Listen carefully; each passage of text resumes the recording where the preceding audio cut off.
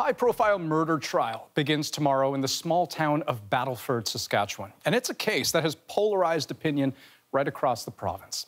Gerald Stanley is charged with second-degree murder in the death of 22-year-old Colten Boushie. The Indigenous man was shot on Stanley's farm a year and a half ago. Boushie's family and others in his community have raised the issue of racism, and a heavy police presence is expected at the courthouse when jury selection begins. But Stanley's lawyer says the case must be judged on the facts. He insists this is not a referendum on race relations, though even still, there's a racial divide that cannot be denied. David Conman went to Battleford to hear from both sides.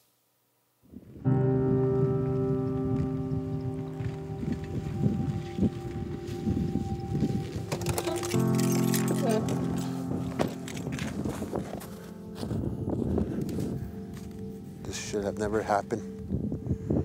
It shouldn't have never happened. Colten, itam mapamtan. Deep in Saskatchewan's hinterland, tranquility surrounds the grave of Colten Boushie. I love you. A serenity that escaped the 22-year-old in life. And Colten's uncle, Alvin Baptiste, is struggling. My nephew has always been a good young fella, but things like this should never happen. Should never happen to anybody that's out there. Musta, gitam.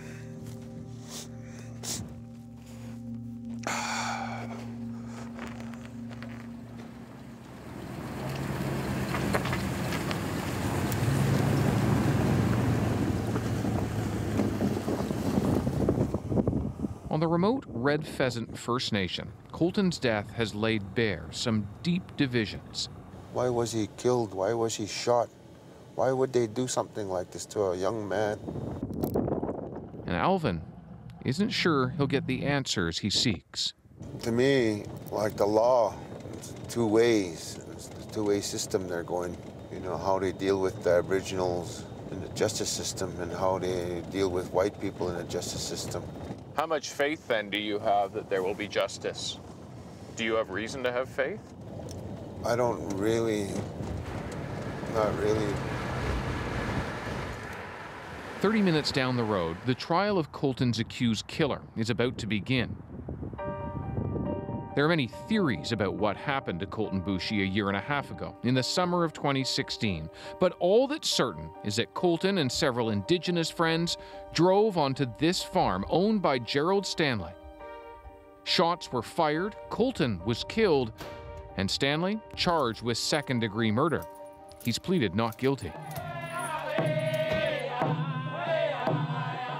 Colten's death, rightly or wrongly, became the latest symbol of the division between the largely white community and their Indigenous neighbors. Racial tensions, always on edge, boiled over, with comments like these circulating online. I think this case is probably the most polarized of all the ones I've seen. Doug Cuthand is an Aboriginal journalist and has watched this case from the beginning. I'm really scared about what's going to happen. If Mr. Stanley is found not guilty, there's going to be an uproar in the Indian community. If he's found guilty, there's going to be more fear and more hatred on the other side. So this is a case to watch, but it's also a case it's going to have very bad implications. Both sides are tense, and some don't want to talk about the case.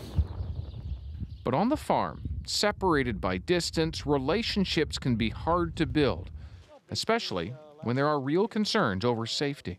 Well, the fear is who helps you? I mean, as farms get bigger and communities are getting smaller in the rural areas, the distances grow and response times are significant, very significant. How long have you had them? Farmer Mitch Huber and Kim McIver have worries too, but don't want to be misunderstood. A mile up the road here, a neighbor had his house broke into. They want to protect their land and their life's work, and to do that, they have many tools. Things like guns are very common in the country, very common. If it's a coyote, if it's a stray beaver, if it's a multitude of things. Maybe getting to be less of a common situation, but very, very common. Do you have one? Yeah. You're hesitant about talking about that, obviously. I don't want to mix up the two. Yeah, this is. It is awkward and sensitive because while gains in relationships have been made, they're fragile. Yeah, First Nations to the north, to the south, right within their jurisdictions. And right in the middle, yeah. We have really good working relationships with everybody. You know, when you say something works, what is it that works for these two communities that don't always have trust for one another? How do you connect them?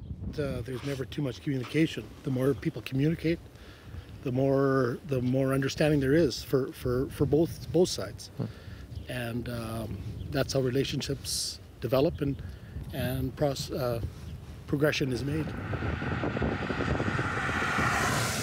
That can only happen with trust. Building it is the hope at Bannock House, common ground in Regina, where Indigenous and non-Indigenous meet. Are the burgers on Bannock? They are. Sometimes break bread together. Okay. Michelle Downs grew up in rural Saskatchewan. Her husband is Métis. The Colten Boushie shooting, do you think it symbolized something? Well, personally for myself, of course it did, because we should all be getting along together. It's sad, but it's a different world.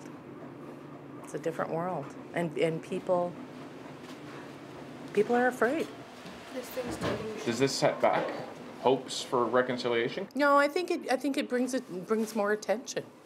That we need to do something.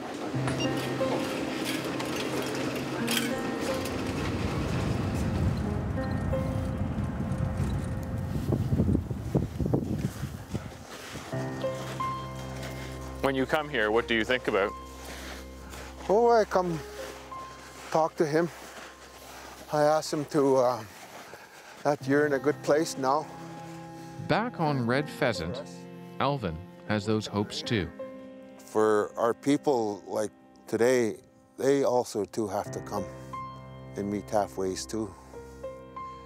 You know, we blame everything on the white man, but we gotta stop blaming things that are happening on the white man. We have to try and work together ourselves and healing ourselves and making a better life for our children.